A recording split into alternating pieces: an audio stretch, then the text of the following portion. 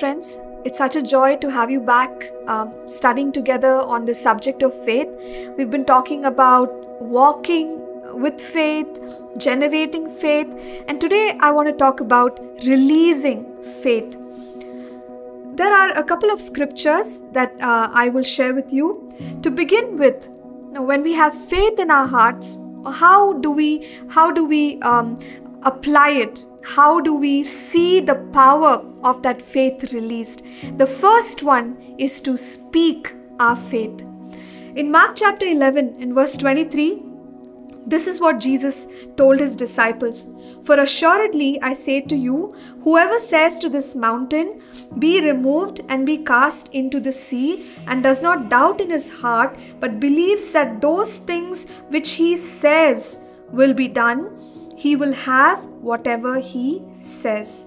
So Jesus, talking about moving a mountain, says this, that a person who believes those things that he says or speaks will be done. Whatever he says will be done. He will have whatever he says. So the emphasis is on the spoken word. When we believe, we are invited to speak that faith. I'd like to give us an example. If we are going through lack in our lives, it's very easy for us to say with our mouths, with our words, that I'm really struggling, nothing is going well for me, I will never have enough. Those are the words that come out of our mouths. But based on what Mark 11:23 says, he who believes, let him say to the mountain, and he will have whatever he says. So if I have faith in my heart that God will provide for my every need, it's not wrong to acknowledge the fact, but faith would speak what the word of God speaks. So in a situation of lack, this is what God's word says, that God will supply my need according to his riches in glory.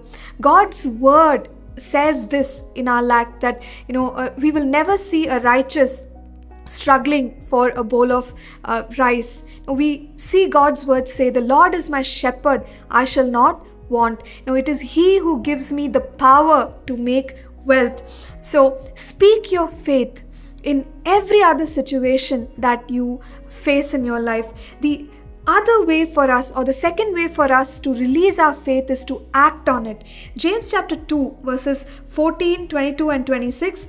What does it profit, my brethren, if someone says he has faith but does not have the works? Can faith save him?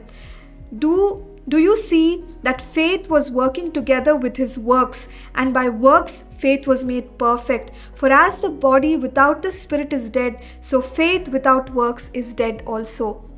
So the first way for us to employ our faith is to speak it. The second way is to simply act on it.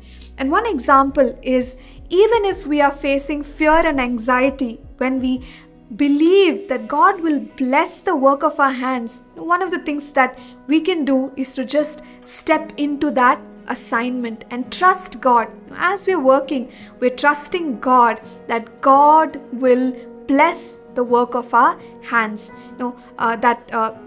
We have been created for good works in Christ Jesus, and that we will see God's blessing on the work that we do. So I want to encourage us, friends, if you have faith in your heart, speak it. If you have faith in your heart, do what God is asking you to do. Let's pray together. Heavenly Father, we thank you, God, for the faith that you have given us. We pray that you will give us the grace, Lord, to release the power of that faith and to see mountains moved. In Jesus' name we pray. Amen. Thank you for tuning in to Living Supernaturally.